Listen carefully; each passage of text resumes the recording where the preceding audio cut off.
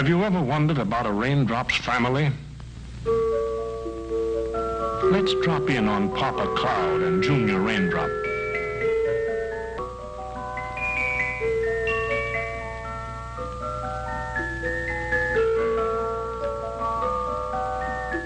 Uh-oh.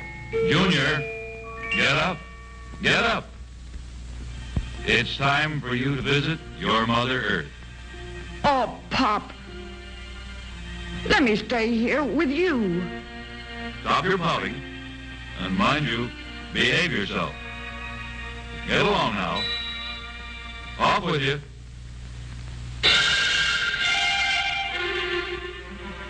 Go along, son.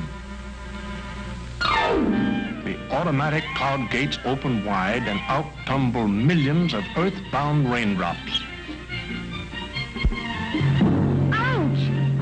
Fine welcome this is. Mother Earth can't kick me around. I'll run away. So, Junior joins a group of other raindrops looking for excitement. The bare soil speeds them on their way. Nobody seems to care what they do. As he passes by, Junior hears some plants talking. Some are so sick from having too many cows and sheep chewing on them, it will take years to get well. Other plants are dying from the same cause. They say unless fewer cattle and sheep are allowed on watersheds like this, ruin will follow.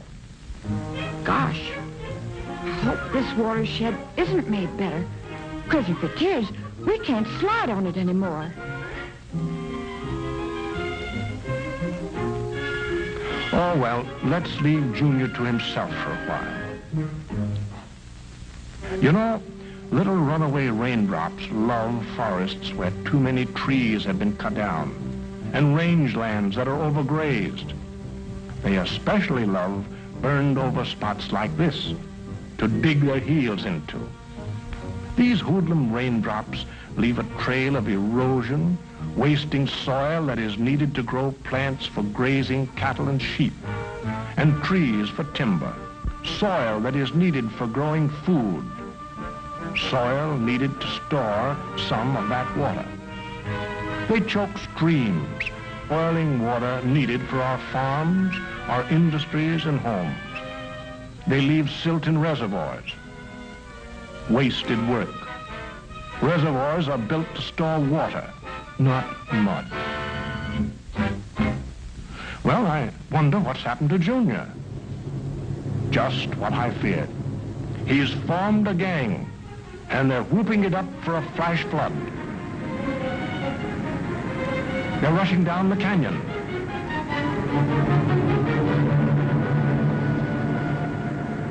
They've made a wall of water 20 feet high. Look out! Too late. Now Junior is a real outlaw. No longer satisfied with flash floods, the gang is planning bigger and wetter floods. Junior's getting dangerous. He's getting tougher and bolder every day. Now he's tough gangster. Heading for the big time, raging along, waging gang war. Robbing, destroying, killing. And all because somebody started a forest fire. Somebody cut down too many trees. Somebody put too many cattle and sheep on this range. Well, sir, Pop Cloud is pretty disgusted with man's carelessness. He knows it isn't Mother Earth's fault. She just isn't getting cooperation from enough people in the USA. Everybody is affected by the way watersheds are managed, and everybody ought to do something about it. It's too bad Junior didn't know his watersheds and land on a good one. Junior and all the other raindrops could be useful if they're treated right. If they were welcomed on a cushion of plants, trees, grass, and leaves, They would seep slowly through the earth into springs, trickle into streams, keep house for the fish, and play with fishermen's lines. They would splash in lakes and pools and fill irrigation ditches with clear drinks for farm crops and orchards. In ever-increasing numbers, they would use their excess energy to supply power and light for people's needs. Supporting ships of commerce, the raindrops finally enter the ocean. Until more people cut only trees that can be spared without damaging the land, and plant seedlings as needed, improve the management of rangelands by allowing no more cattle and sheep than there's grass to feed, and reseed when necessary. Until more people are careful not to start forest fires, we can't expect little raindrops to behave. So Pop Cloud has signaled the sun to bring Junior back.